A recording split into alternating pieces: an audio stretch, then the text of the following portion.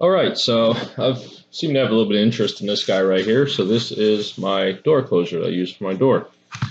Overall, it is fairly simple. For this, I will go ahead and provide links down below. Also, in my GitHub, I will add the STL files for the arm, the case, and then I will provide links for everything as well. So overall, fairly simple. In this case, I just have a geared motor. This is a 12-volt motor. You look at the link, I will put the gear ratio in there. You can get ones that are a little faster, you can get ones that are a little slower. I personally think it's a perfect speed. I would not suggest going any faster. I have a Wemos D1 Mini, and then I also have a motor driver. So, and then there is a, see, I can't really pull it out, but there's a magnet. Yep, it's on there. I have a magnet embedded in the top of this arm right here. And then right here, it's hard to see, right here is a Hall effect sensor. And then right here is a Hall effect sensor as well. And that controls the end stop for the arm when it opens and closes. That's what tells the Wemos D1 Mini where the end stops are. So give me a few minutes and we'll switch over. Well, I guess for you it'll be a second. We'll switch over to a wiring diagram, and then I'll also run through the code real quick. You can copy and paste the code into ESPHome and make your own device. All in all, I think about $4, about $13, probably somewhere around $20 to $25. And then for the plastic, really cheap if you have your own 3D printer. Fairly simple project. Absolutely love it. Once again, this requires 12 volts. 2 amps should be more than sufficient for this motor. All right, let's take a look at the code here. Starting off, just like every other project we do, we're going to have the ESPHome name. We're going to have the chip that we're using. In this case, I'm going to keep logger enabled. Overall, there's not much going on this device anyway. And this way I can see when the end stops work, and if there's any issue, you have to troubleshoot it. For this tutorial, I'm using 12345 for the API password. Obviously, we're going to keep over there updates installed. This is our Wi-Fi information. We're going to skip cover for the moment. We're going to go to the binary sensor. So this is what is tied to the Hall effects sensor. So this is a sensor that when it's all the way open, when the motor's all the way open, which means it's in the process of closing the door, this one's going to be tripped. When this one's also tripped, it is going to open the cover. So when it opens all the way up and closes the door, I want the motor to go back to its naturally closed state. That way there's no issues. You can come right back in and open the door. For some reason, if you want it to stay, the motor to stay all the way open, which with the door in the closed state, you can just go ahead and remove this area right here. So going to this lower one, this is the Hall effect sensor for when the motor itself is all the way, well, say all the way closed or opened in this case, when it's in its resting state. Going down to the switch, these are the two switches that we are tying to pin D3 and D4. These are going to our motor driver. This is what's going to drive our motor forward and drive our motor backwards. It's not that often I actually use an interlock feature. In this case, though, we are using the interlock feature. And what you do here is just take and use the ID of the opposite switch. And what this does is internally in the software, well, in the firmware itself on the chip, it interlocks these, which means that both of these switches cannot be engaged at the same time. So if you turn one on, it will inherently force the other one off, and then interlock wait time, that's the time before it will automatically turn on the other switch. So if one of them's on, say this one's on and I click on this one, it will turn this one off, and then 500 milliseconds later, it will turn this one on. All right, now we're going to come up to the cover. So inside ESPHome, this is an end stop cover example.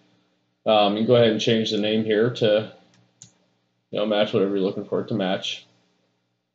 So what this is simply doing right here is for the open action. So when we hit open on the cover, we want to turn on the door close switch. In this case, I have a 6-second duration. When it gets to the end stop, door closed, it's going to stop. So this is where we enter what type of end stop that we're using, or the ID of the end stop that we're using. For the close action, so when we hit close, it's going to turn on the door open switch, which engages the motor to go the other direction. And then this is the end stop for the other direction. Now it's important to note here for the 6 seconds, and if you're using the same setup, it should be fairly similar. But this is where the logs come into play. So as far as the stopping here, it's stopping based on the end stops. Where the open duration and the closed duration comes from is on the slider itself. The slider of the progress itself. That's based on the time, because there's no potentiometer or anything in place that actually is going to say, hey, the cover is currently 30% of the way open. It's based on time at that point. So you want to look at how long it takes for it to fully open, fully close, and enter that duration into here. For the stop action, it's going to, we have a set just to turn off everything. And then I currently have a max duration of 7 seconds, which means for some reason, if one of the end stops fail, in this case, the Hall effect sensor fails, the max duration of the open or the close duration is 7 seconds. So it'll automatically shut itself off at that point, so we don't destroy the motor or create a fire hazard. So overall, I mean, this is fairly simple. I will copy and paste this code into my GitHub page. All right. Here in a second, I'm going to switch over to the wiring diagram. All right.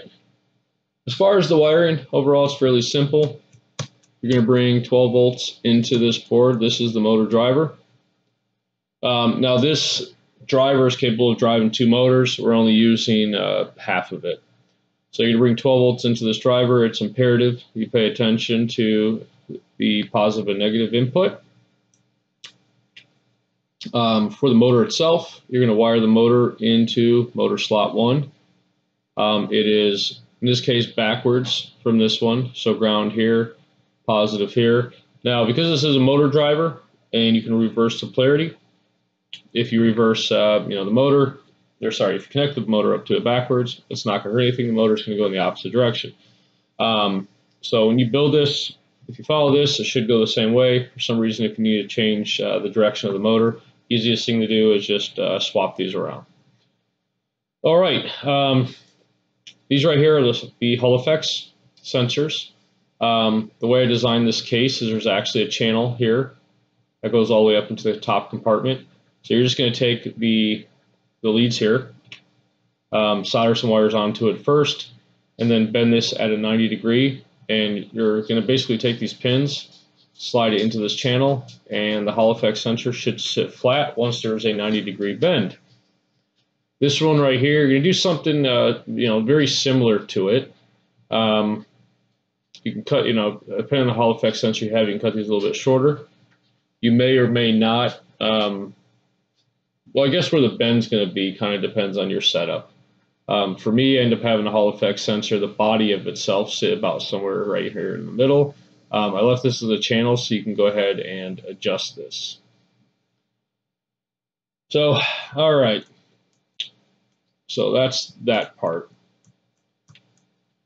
So, benefit to this chip is it has an onboard regulator. It's actually going to output 3.3 volts, so we don't need a separate power source for the Hall effects and for the Wemos D1 Mini. So we're going to come out on the ground, and we're going to share the ground common with the 2 Hall effects sensors and with the Wemos D1 Mini itself. It's going to be the same thing for the 3.3 volts. We're going to come out and we're going to provide, I know this says 5 volts. They are 5 volt Hall effects sensors. I've been running it now for several months on 3.3 volts and it works just fine. So you're going to bring the 3.3 volts out, and you're going to hit these two legs, and you're going to come over to the 3 volt pin on the Wemos D1 Mini. Coming off the motor driver to the Wemos D1 Mini, we're going to come off on D0, and we're going to go to pin D3. We're going to come off D1, and we're going to go to pin D4. So this is how the motor, or how the Wemos D1 Mini will essentially control the motor driver. Basically, it outputs power on, say, D4, and the motor will turn forward. Then it shuts that one off and outputs power on D3, and it'll swap the polarity and turn the motor backwards. Coming off the Hall effect sensor, the one over in this area right here, for when the motor's all the way open, which it means it's closing the door, that is going to go to pin D6. This is the Hall effect sensor for the resting state, and that is going to be D5. Now, the way these Hall effect sensors operate, when you put a magnet next to it, it's got it's connected to ground and 5 volts. When you put a Hall effect sensor next to it, it's basically a switch, and it'll connect the output and ground together. So when it comes in contact with a magnet or proximity near a magnet, it will basically ground this pin out to 0, which is exactly what we want for our binary sensor. So hopefully this helps. If you have any questions, leave them below. Hopefully this is more than clear. Thank you for watching.